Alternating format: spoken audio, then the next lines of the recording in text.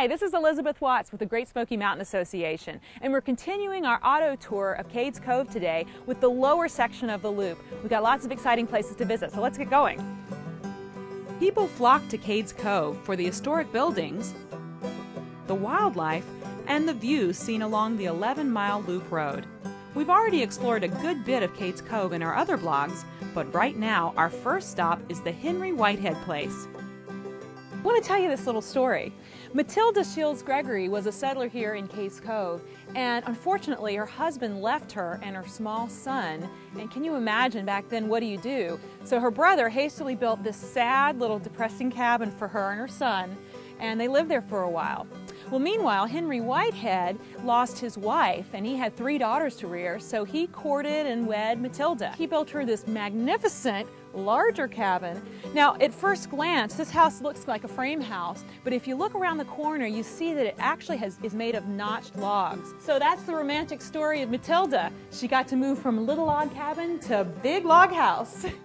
With all the wildlife sightings, Cades Cove is a haven for photographers. So hey everybody, look who I ran into. This is Roger Canada. He's the photographer of the 2009 Great Smoky Mountains calendar.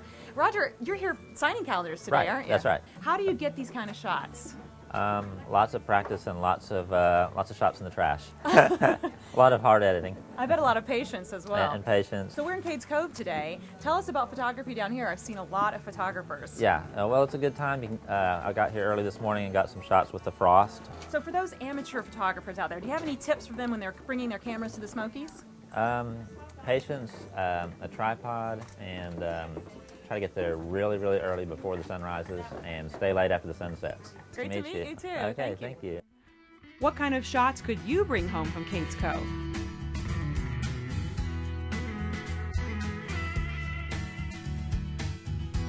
At this point in our auto tour, we decided to take a little break and stretch our legs on the nature trail. It's a 3/4 mile walk through the woods.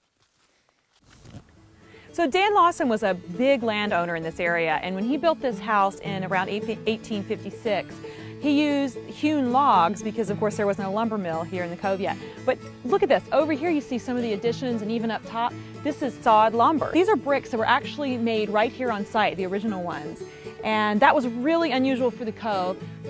Well, this house definitely has some upgrades. There's several rooms in there. These other buildings here were essential buildings at the time. This is a granary, beyond it is a smokehouse, and just look at that view. I can really understand why these settlers wanted to settle here in this cove. This is a cantilever barn. It's a replica of an earlier one that was built right in the same spot. And over here we have a double corn crib. Of course, corn was a very important crop for all the families in the Cove, and it's said that they ate cornbread at just about every meal. Across the road is the house built by Colonel Tipton in the early 1870s. He actually never lived here, though. His daughters, Miss Lizzie and Miss Lucy, lived here, and they were school teachers down in the Cove. You'll also notice these sheds over here. These sheltered bee gums, and like every family in the Cove, all the families that lived here used bees. They collected the honey, they were able to use it to sweeten their foods, and also a lot of times they could sell the honey and buy other things that they needed. The last stop on our auto tour is the Carter Shields cabin.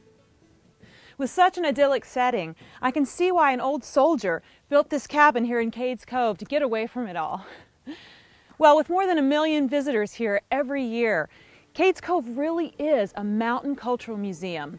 We're interested in how people lived in those days. We're interested in their buildings and this beautiful setting. I hope you get a chance to come to Cades Cove sometime soon too. I really enjoy giving you this tour. Take care.